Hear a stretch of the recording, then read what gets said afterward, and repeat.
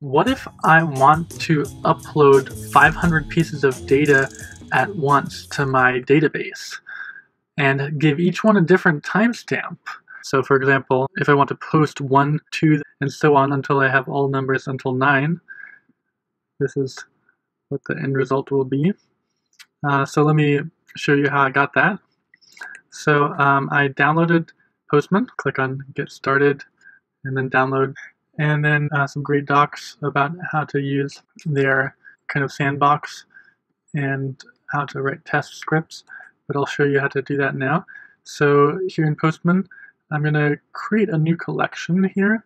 I'm going to call it Test for the Video, and I'm going to just do all that later. I'm going to create. So now I have Test for the Video, and I'm going to, let's see, I'm going to add a request. I'm going to call it a good request, and I'm going to call it, well, I can leave that blank, and then save to test for the video. So here's my good request. I could test any of these, but I'm going to just do post. Then I'm going to use the URL for Postman Echo, and that way, and then I need to include post here, even though I include it here. That's just how their sandbox works. And then I'm going to create a global variable. I already created it here. I just typed in nums. I said the initial value will be 1, and the current value is 1. And then let me write here a raw JSON, and I'm going to say test number is, and that's nums. And for good measure, I'm going to say hello. Here is hi. You can actually import it as a binary, or you can type it in raw, or you can enter key value pairs as the body. And then I'm going to be manipulating this nums so that every request that increases. These are helpful code snippets that you can just click on. I'm going to first get the global variable, so I'm going to save it as nums, and it has some nice code completion here, G for global variable, so it's reminding me that I have that. I'm going to extract the last number in the string. It's just a silly little example. You can also use JavaScript date functions to have real timestamps. We can set the global variable to that, set a global variable. So this is going to execute every time right before posting.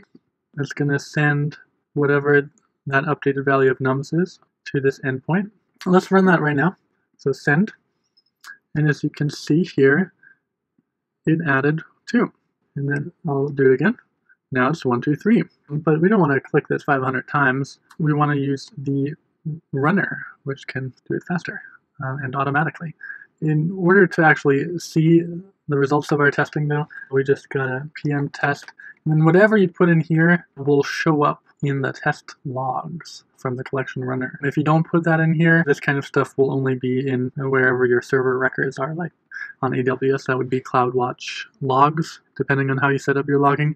But if you want to see the results of your tests right away, you gotta write a test. We want to output the value of the global variable. So get a global variable, nums, const nums equals Postman globals get nums, and then output that.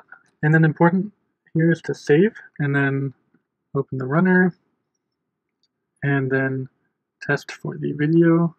And this is grayed out, but that's okay because there's only 1 to choose anyway, so it chose that. Let's see, we already have 1, 2, 3 here. Let's add 6 more.